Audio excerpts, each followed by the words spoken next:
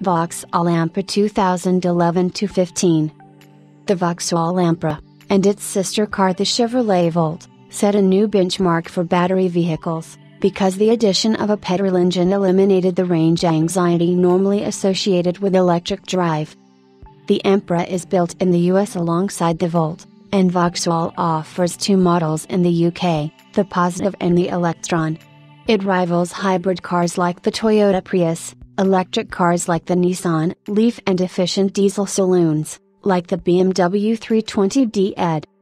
Every Ampera comes well equipped, with two 7-inch displays, alloy wheels, a reversing camera and a DAB radio fitted as standard.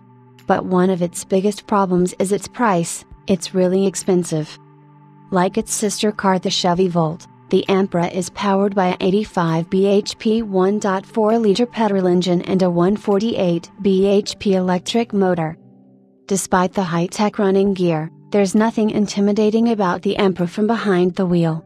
Press the start button, and you'll hear a Star Trek-style swoosh through the speakers to let you know it's ready to roll. There's a similar shutdown noise when you turn it off. Then simply engage drive, release the electric parking brake, and you're away.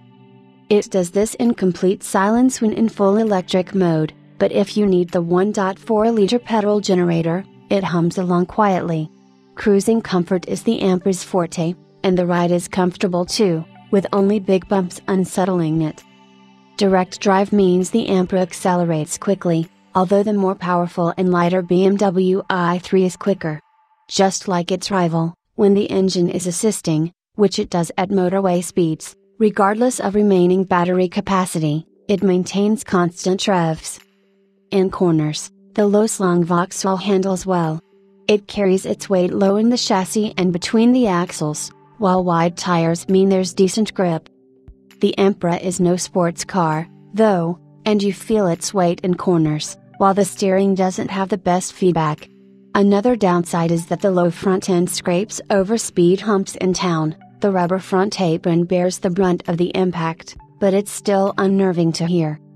The Vauxhall's economy will hinge on the type of driving you do, although its larger fuel tank means you can easily travel over long distances.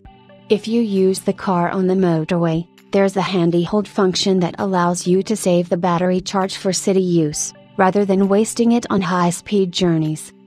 It's capable of returning fuel economy of up to 235 miles per gallon and CO2 emissions of only 27 grams/km from its petrol-electric powertrain, although expect around 40 miles per gallon on motorway trips. Vauxhall claims that it's capable of traveling on pure electric for up to 50 miles, at which point the petrol engine kicks in to increase the total range to more than 300 miles. A full charge will take 4 hours and should cost around $1.